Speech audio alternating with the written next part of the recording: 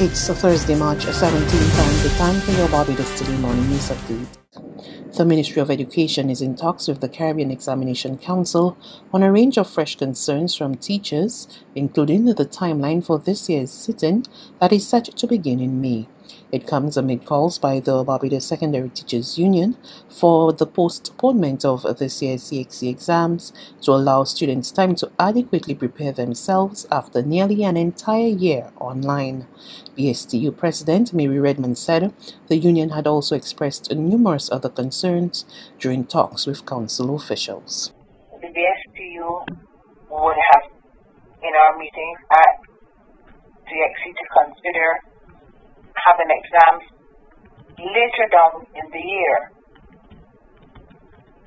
not starting in May. We know that later exams would mean later results, and that is a consequence of the later exam time. But certainly,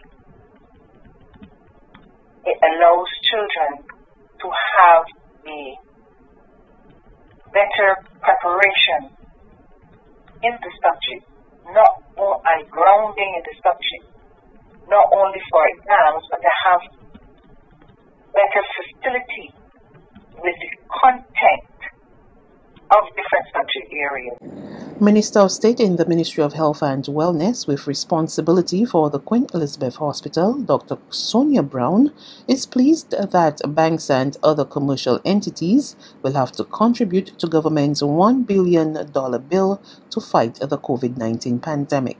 Applauding Prime Minister Mia Mottley's announcement of the pandemic contribution levy, Dr. Brown said that the entire population must contribute to the COVID fight. The government has spent, and you heard it from the Prime Minister, millions of dollars with respect to keeping this country alive and afloat and the working force working since the pandemic has begun. And I only think it is right that the institutions mentioned, the banks, and I have no regrets here whatsoever, because the public of Barbados has been living in a Barbados where you put in money into the banks, they use our money in our savings, and you get back, some months I see, a whole cent in interest rates. I wonder if I chose to cash in that cent, what they would give me, since cents don't exist anymore. The fees for the banks are astronomical. One of my accounts, $5 every month comes off. What happens to somebody that has a salary? We have a lot of ash workers and so on, of even much less than they get, to take $5 off in an account. And then you reach the ATMs where you cannot withdraw less than, I think $50 is the last one I saw. People don't have this kind of money. So it's about time these institutions contribute to what we have spent, not only for their employees, but for them as well. We have spent. The Senate convened on Wednesday for the first time since Parliament resumed back in February, albeit briefly. The session came on the heels of Monday's High Court ruling that the Senate was properly constituted with just 18 of the 21 members appointed so far. Minister of Tourism and International Transport, Senator Lisa Cummins, who is also leader of government business in the Senate, laid several bills at the session before it was adjourned. I'd like to welcome all of the honourable members back into the place, older, existing members and new members, those in a new incarnation. Welcome back to, as the President termed it, our historical home here in Parliament Buildings in Trafalgar Square. It is good to be home, in the words of the Prime Minister, in the other place. I would wish to lay, Mr. President, the following bills and to move the first reading of the following bills in the Senate: the Constitution Amendment Bill 2022, the Final Appropriation Bill 2018 to 2019, the Final Appropriation Bill 2019-2020, the Final Appropriation Bill 2020-2021, as well as the first reading for the Road Traffic Amendment Bill 2022. Mr. President, I beg to move the suspension of this honourable sitting and to reconvene on Friday morning at 10 a.m. in this place, where we will begin to debate the Constitution Amendment Bill, the Appropriations Bill, and we will continue the deliberations on the Appropriations Bill on Monday and Tuesday of next week, also at 10 a.m. The current rise in COVID-19 cases in other regions across the world should serve as a cautionary tale for those in the Americas, including the Caribbean.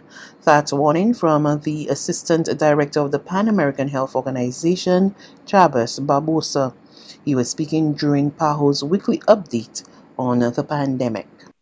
COVID-19 infections and deaths are declining in most of our region, but there are still too many cases and deaths being reported every day. A clear indication that the transmission is not yet under control. Since the virus arrived in the Americas 2 years ago, 149 million cases of COVID-19 have been reported and 2.6 million people have died. Cases are rising again in other parts of the world, serving as a cautionary tale for our region. Cases increased by 28.9% in the Western Pacific region, by 12.3% in the Africa region, and by almost 2% in the European region. This virus puts us all at risk, especially the unvaccinated. That's why we must continue our efforts to close the equity gap and protect the most vulnerable with COVID-19 vaccines. There's regional and international news after this short break. New Brunswick sardine fillets, boneless, ready to eat. Perfection. Hold on, one more. It is sardine. Well, let's see. And available in bold new flavors.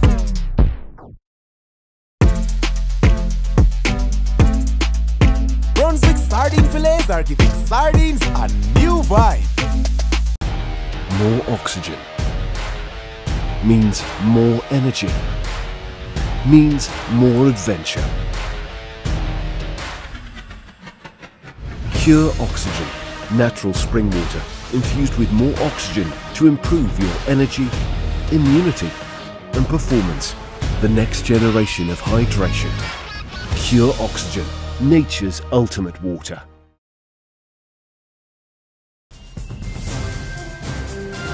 To news from the region, Jamaica's education minister says technology will remain a permanent and important part of the country's education system despite the return of face-to-face classes. More in this report from Television Jamaica. It's been 1 week since full face-to-face classes resumed. Education Minister Favour Williams indicated that challenges may delay some schools fully returning students to the physical classroom, but insists that this is the way forward.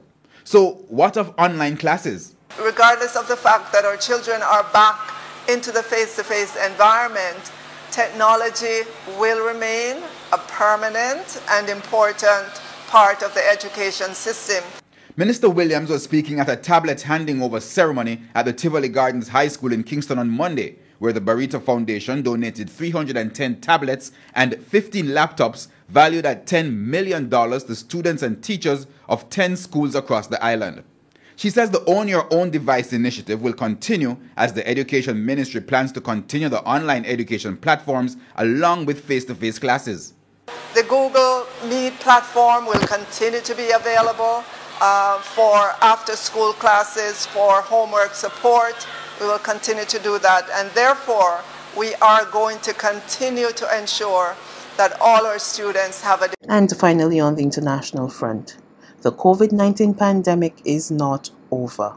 That warning from Director General of the World Health Organization, Dr. Tedros Ghebreyesus, who said reported cases of COVID-19 are once again increasing globally after several weeks of declines.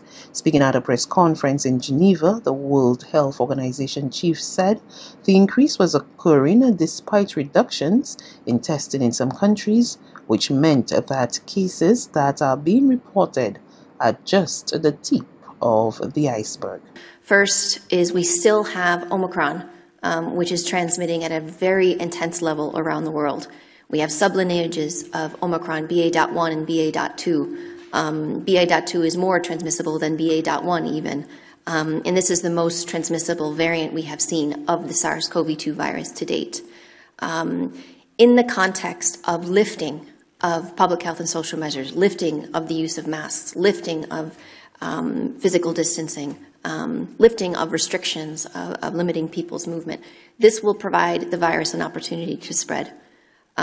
We have also incomplete vaccination coverage in many parts of the world, and in particular among people who are at risk of developing severe disease. And we have huge amounts of misinformation that's out there. The misinformation that Omicron is mild, misinformation that the pandemic is over, misinformation that this is the last variant that we will have to deal with. This is really causing a lot of confusion that's out there. That's news. But for the very latest, visit us at www.barbadostoday.bb. You can also subscribe to our e-paper, email updates, or like us on Facebook, and sign up for our breaking news alerts via WhatsApp. We're also on Izumi Media in bus terminals, as well as screenplay at supermarkets and gas stations near you. And you can also hear us on Mix 96.9 FM and Capital Media HD 99.3 FM.